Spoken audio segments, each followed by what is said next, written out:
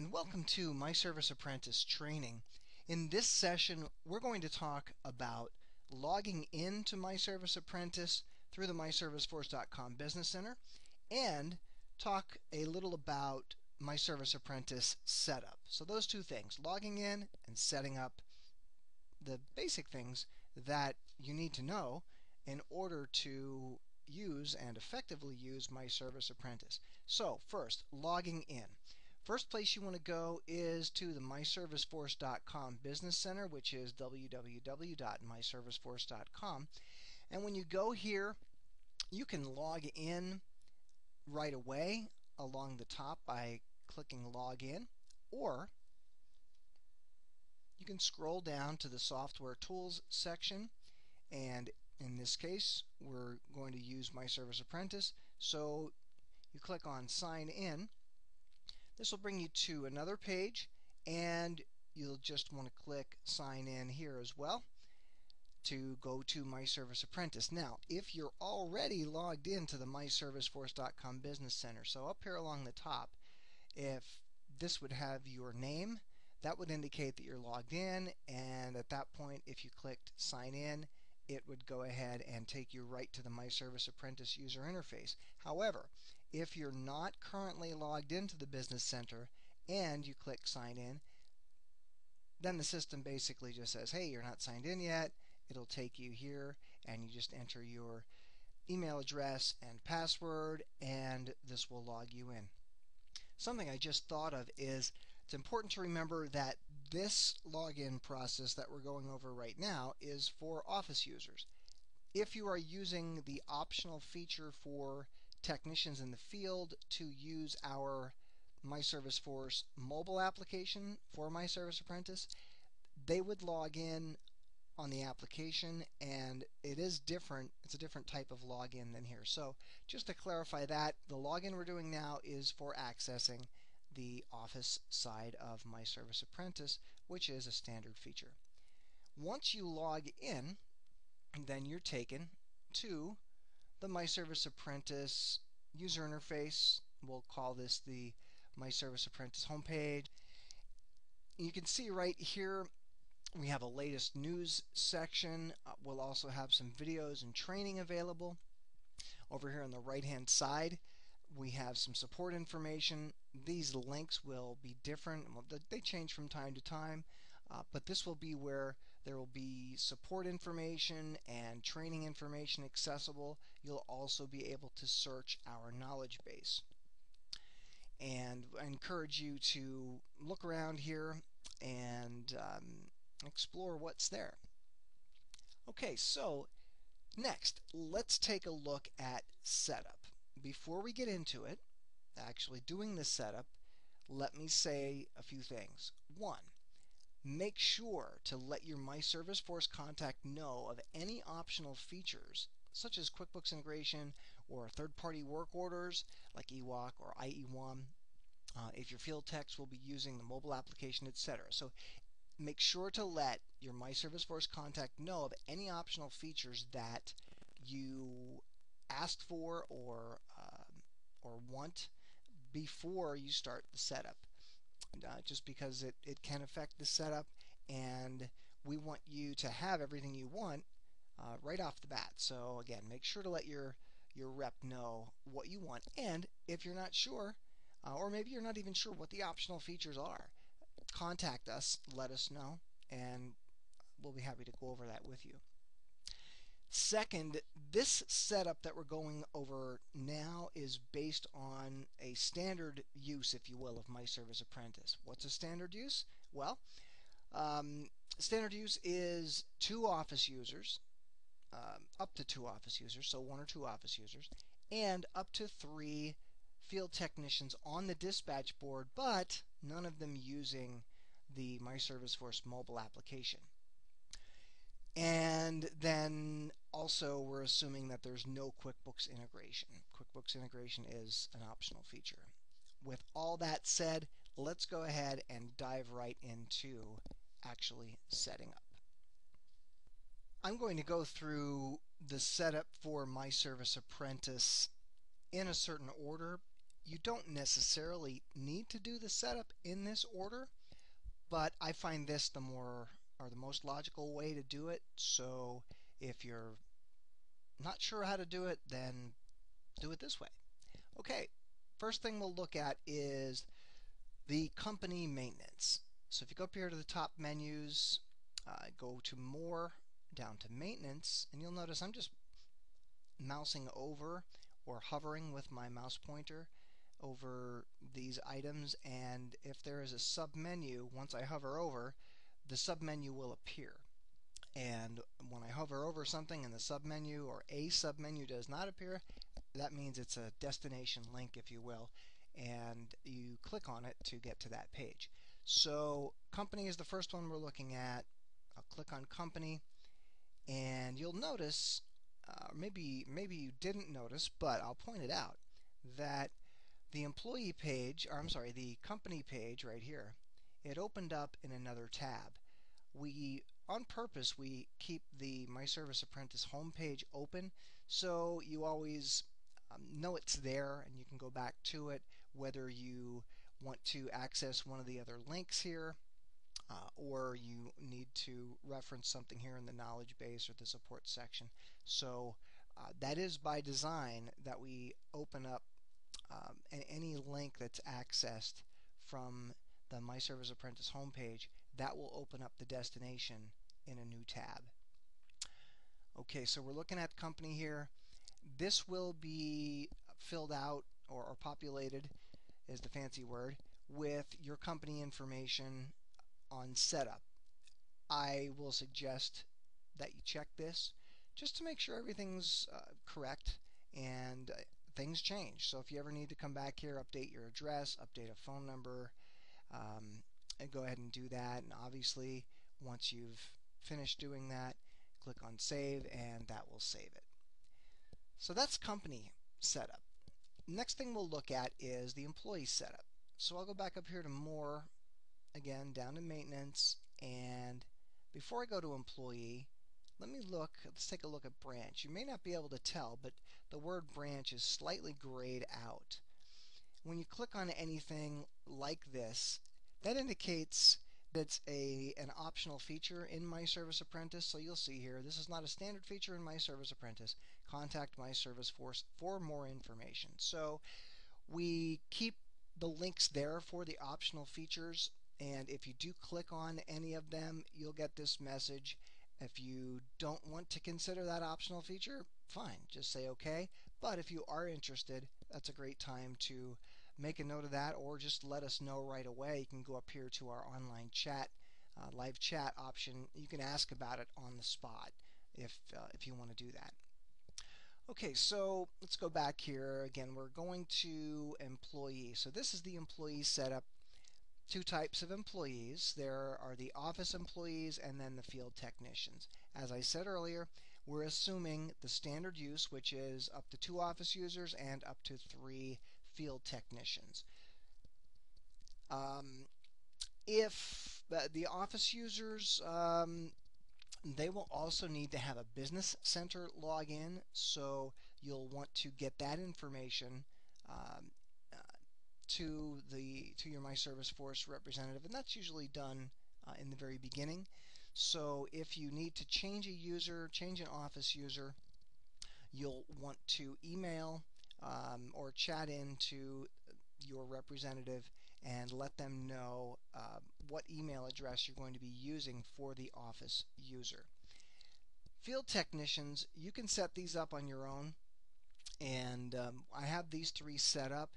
If you want to add another user, let's say you're at your max of 3 and you want to add a 4th. If you click on new, it will let you know that you've reached your limit, and you would need to purchase another user. And you could work that out with your rep or with our online chat. If you want to edit a current user, you'll just come in here and click on the radio button or the circle next to that user, click modify, and then you can modify all the information here. I'll point out down below here we have the Dispatch window, this has to do with technicians that are using the mobile device application. So if you're not using that optional feature, you don't need to even be concerned about this, and I'm not going to cover that in this training. So for maintaining an employee, really you're just looking at the employee name, the employee title, and the address and phone numbers. And of course, when you save that, you'll save it, it'll take you back to the previous screen. To delete an employee, select the button or the radio button or circle, click delete, and that will delete that employee. And the password has to do with if your technicians are using the mobile application in the field. So to add a new employee, if you need to add any, click on new, and like I said, if you've reached your maximum, it'll prompt you and let you know that you've reached your maximum. But creating an employee is pretty straightforward. Give a login ID. The login ID is what's going to appear along the top of the dispatch board. So let's say your technician's name is Steve something or other. Say Steve Robinson. Maybe you'll want to give a login ID of Steve R, and that is what will appear along the top of the dispatch board. And for the employee name, obviously you would want to go ahead and put in Steve Robinson. And you will need to put in a password even if the user is not using the mobile application. So if you're not using the mobile application, you can just put in something very basic. And employee ID is not necessary. You can skip over that. The employee type, this is the important part. So if you're setting up a technician, you definitely want to make sure to select technician. You can put in a title if you want. You don't need to. You can skip the branch. Obviously, put in the address, city, state, zip code, and put in any phone numbers. And the dispatch window along the bottom, again, if you're not using the mobile application, you can just skip right over that, save it after you check your information, and that's all there is to creating a technician. Once you create a technician, then that technician will appear on the dispatch board. The next piece we'll look at with respect to setup is your customers and sites. So I'll click on the customer sites link. Now let me say, you may have no setup to do here for your customers. If you want to start entering customers, maybe you have a list of customers that you want to manually enter, you can go ahead and do that. If you've done a data import, let's say you exported data from another source, maybe an Excel spreadsheet or another system that you were using, and we worked with you to import that, that information would appear here. So I guess really this isn't as much a setup option or setup item, but I'll go over this with you and just show you entering a customer. So you might be thinking, well, I understand customers, but what's this site business all about? Well, let me explain. In our system, we need to have, obviously, customers, and then under each customer, there must be at least one site. So let's go ahead and take a look at this one, Douglas Whitaker. Well, this is a residential customer. So we have the customer, and then under that customer we have just one site, the site being where we're going to do the work, and the work order actually gets created underneath the site. Let's go back to the customer list and take a look at Pizza Shack. Well, Pizza Shack, they have one main office or one main pizza shop. Maybe they would have another one. Well, in that case, we could create another site under Pizza Shack for their other shop, maybe on the other side of town, or in a different town, or even on the other side of the country if we wanted to. We could do the same thing for any residential customer. So let's say the initial one we looked at here, Douglas Whitaker, where maybe he has a rental property. We could create another site under there, under the rental property, and uh, we could have everything billed to him at his main property and then list the rental property as a site under there. So let's go ahead and go through the steps of creating a brand new customer.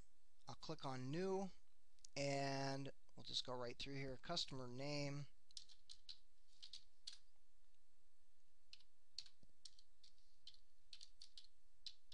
I'll just enter this information. You can enter a contact name if you want to. You can skip the branch. And the address, we'll just say it's 123 Market Street. The billing city, let's choose Allentown, Pennsylvania.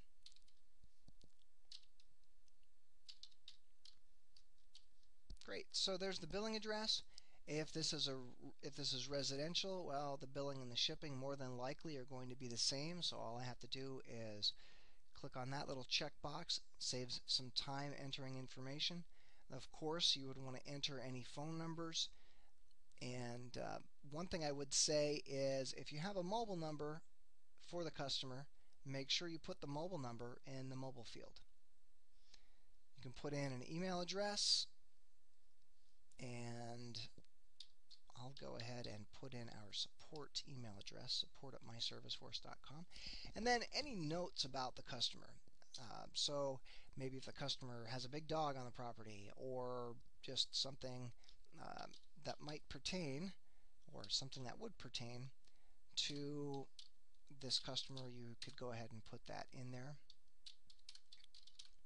And okay, something like that. Whatever applies. If nothing applies, then that's fine. If you need to make this field bigger, you can always click and expand that, and that will hold a sufficient amount of text. So we have the customer information in there, and when we're entering a brand new customer, it will also prompt to create a site.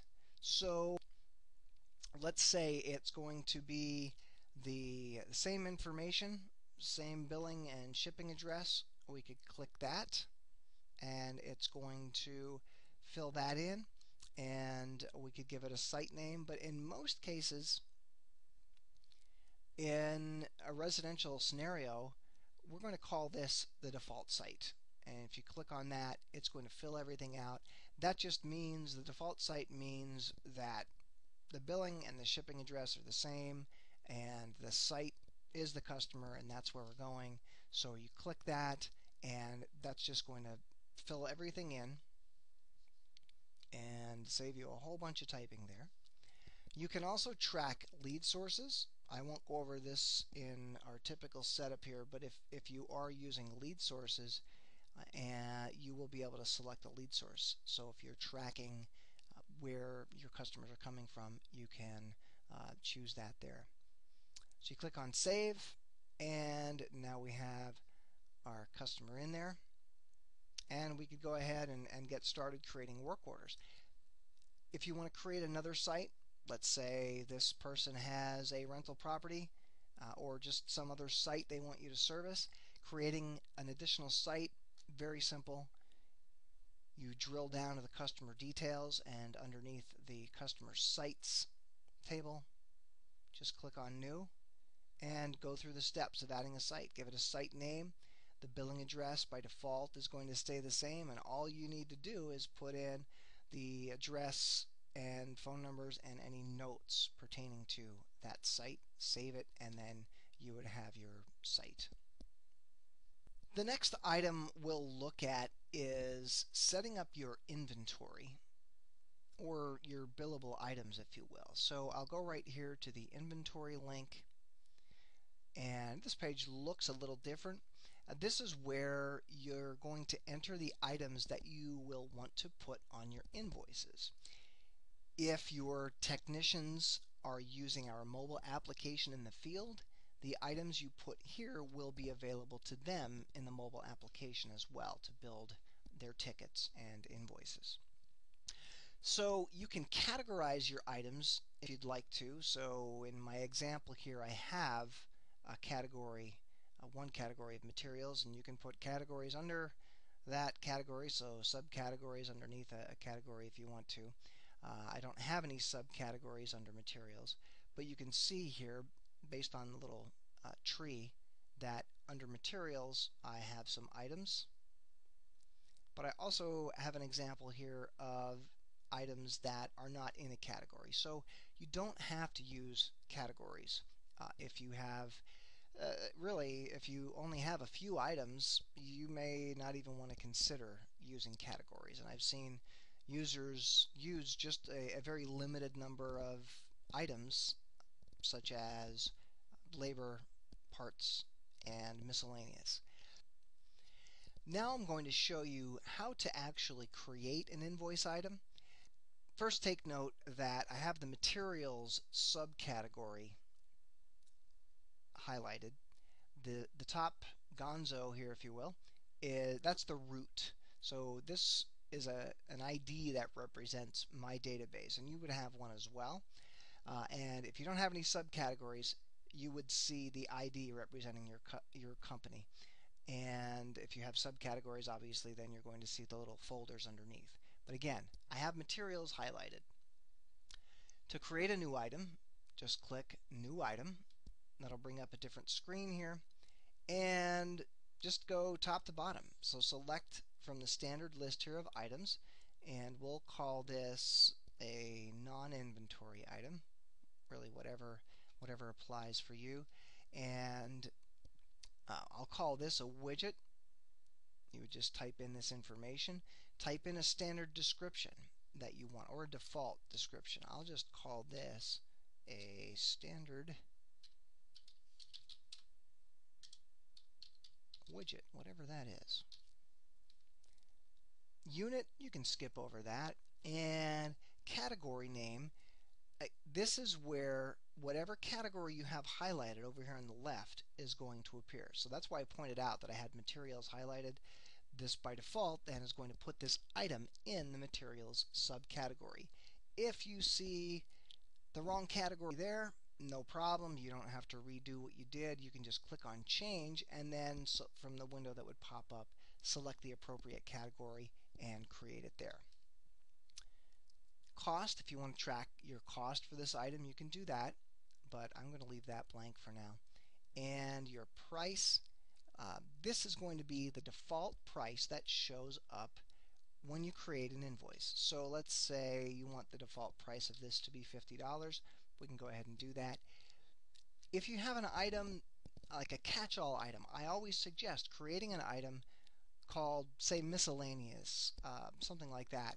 Something that if you come across something you need to put on an invoice, you can always use that catch-all item. In a case like that, you'd probably want to keep the default price at 0 and then change the price every time you use it, depending on what you're charging for that particular item. The next line, price as a percentage, this is really most applicable if you're using a discount item. So let's say you give a 5% discount in certain cases, or a 10% discount, whatever. You could create a discount item, and in that case you would want to say the price is a percentage. But in most cases you'll just want to leave that set at no. And then, is this item taxable or not taxable? If it's labor, in most cases that's going to be non-taxable. And if it's materials or parts, you'd want to say taxable. So I'll go ahead and say taxable. Now, disclaimer here, we cannot give you any tax advice. So if you have any questions relating to whether something should be taxed or not taxed, then you would want to consult with your accounting professional on that. But in this case, I'm going to say it's taxable. I can double check everything here. Okay, great, it all looks good. I'll save it, and there's my item. And you'll notice my widget appears over here on the left-hand side. If you want to check what you did, click on that, and that'll show the details of the item over here. If you want to edit, maybe you want to edit the description or change the category or the price, just click on edit and then you'd be able to edit that information and then save it.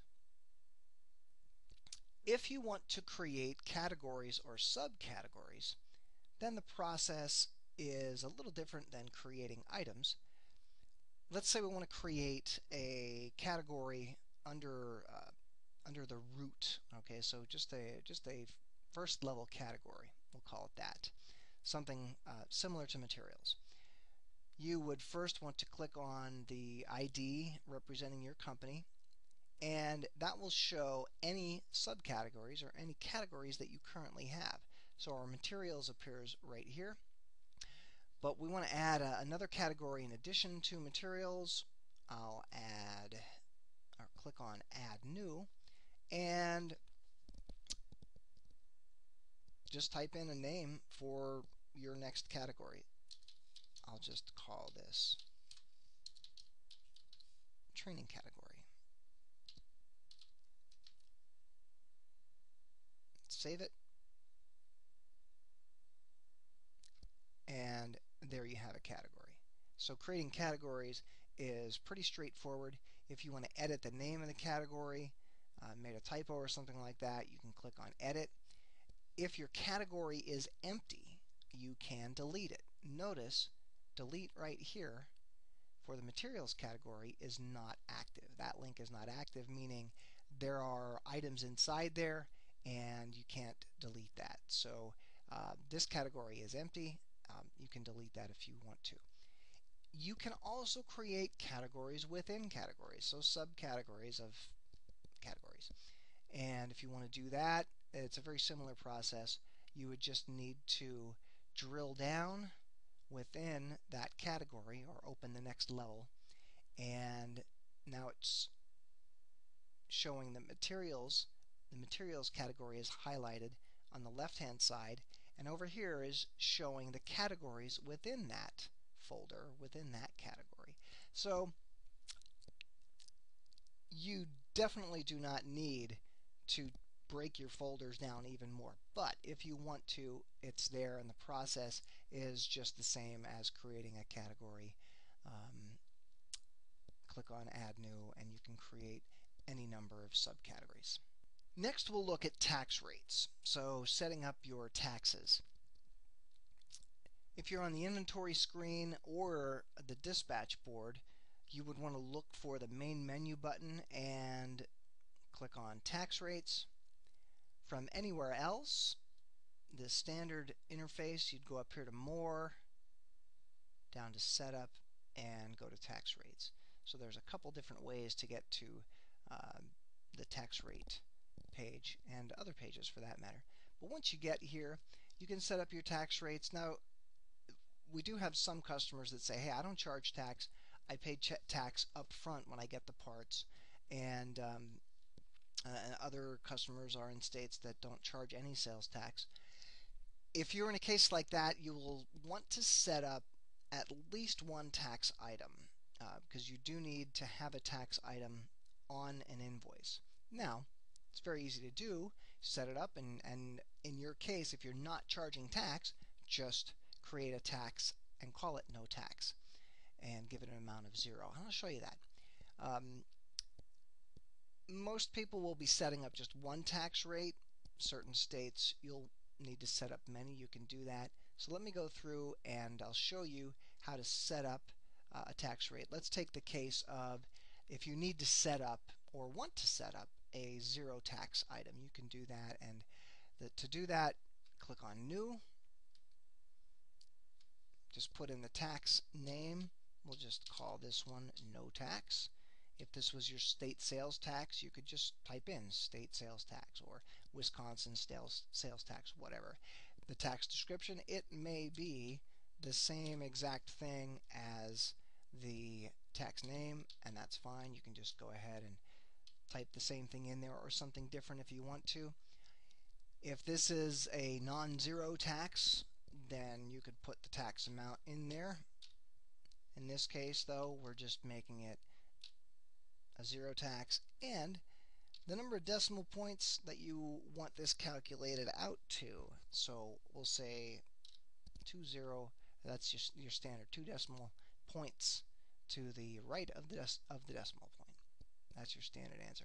Is this your default tax? So if you only have one tax, whether it be the zero tax or whether it be an actual state tax, if you only have one, probably a good idea to say, yeah, this is the default tax. So whenever you create an invoice, you won't even need to select the tax because you've said, this is the default. I want this one used every time I create an invoice. Now, let's say you have multiple taxes and you do have a default picked because you use a certain tax 90% or 95% of the time, you could have that tax put on there as the default and then manually change it on each invoice, and that's something that'll make a lot more sense once you actually get into creating invoices. But our goal here was to create a tax rate. Very simple. I'll double check what I did here. Yep, looks good. Click on Save, and my tax is created. Let's say a tax rate changes, or you notice there's a typo somewhere in your sales tax. To edit, pretty standard across the system. Select the circle or radio button next to that item. Click on Modify. Modify it however you wish, and then click on Save. I'll just go back here. Of course, to delete, same kind of thing. Select the one you want to delete. Click on Delete. It'll ask, are you sure? Say yes, and then that's deleted. Next, we'll take a look at adding equipment types. So I'll go up here to More, down to Setup, and Equipment Type. Click on that, and these are my types of equipment. So you can track different pieces of equipment at job sites. So you may choose not to do this depending on your business or just depending on how you want to use the system. But let's say you want to track certain items that you service at a person's home or job location, whether it's residential or commercial. This is where you would want to put the types of equipment, or the type of equipment. So if you're an air conditioner contractor, it might be blower units or central air units, air handlers, things like that. If you're a plumber, maybe you'd want to track toilets or sinks or really whatever. You can be creative here as well and put in whatever you'd like to track. So to create a category, very straightforward. Click on New, enter the name of the category, click Save, and that's all there is to it. Pretty straightforward there. Similarly, or similar to equipment types, is call types. Now, there's a difference because equipment types you don't have to use. However, call types you must use. So I'm just going to More, Setup, and then Call Type. Call types are needed in order to create work orders. Now you'll have some standard call types in your system more than likely already. You can edit those or you can create your own. And if you'd like to create your own, again, very straightforward. Before we create one, let's just take a look at these.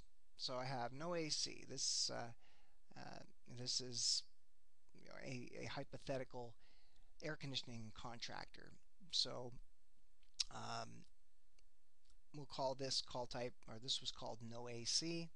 I gave this a high priority and I gave it an estimated duration of 2 hours. So if you just look down through, I have different call types and each has its own priority and its own estimated duration. So keep that in mind as we create the next call type. So click on New, and you would just enter your call type name and then select the priority and then select or enter the estimated duration. So maybe it's something that typically takes an hour. You can just put in 1 hour You could always make it an hour and 30 minutes if you'd want, and then save it. And then once you save it, you would be brought back to this list, and you'd see something like this. You'd have your call type name, the priority, and the estimated duration. Now, both the priority and the estimated duration can be modified when you create a work order, and that's when call types are used. Call types are used when you create a work order. So if you create a work order with this no AC call type, by default, that work order would have a priority of high and an estimated duration of 2 hours. Now, let's say you needed to change the priority for that particular work order. You can easily do it. Same thing with the estimated duration. You can easily change that, and that'll make a whole lot more sense once you actually are creating work orders. The priorities and the estimated durations are really just suggestions, defaults that you put in for when you're creating your work orders. And that covers the basic setup of what you need to get going with myServiceApprentice. If you have any questions, I'll remind you we have our live online chat, so you can chat into us and ask us any questions. You can always email us at support@myserviceforce.com. And remember right here, all our support information, often answers to your questions are just a few clicks away. You can also search our knowledge base. And let me just mention one last thing. There are a lot of things that we didn't touch on today, especially under the setup links. And if you click on something that is not a standard option, or something, an option that you currently haven't subscribed to or chosen, you'll get this message. A great time to contact us on the online chat to ask more about that specific feature if it's something you're interested in. So next, we're going to go over how to really get working with myServiceApprentice. So let's go.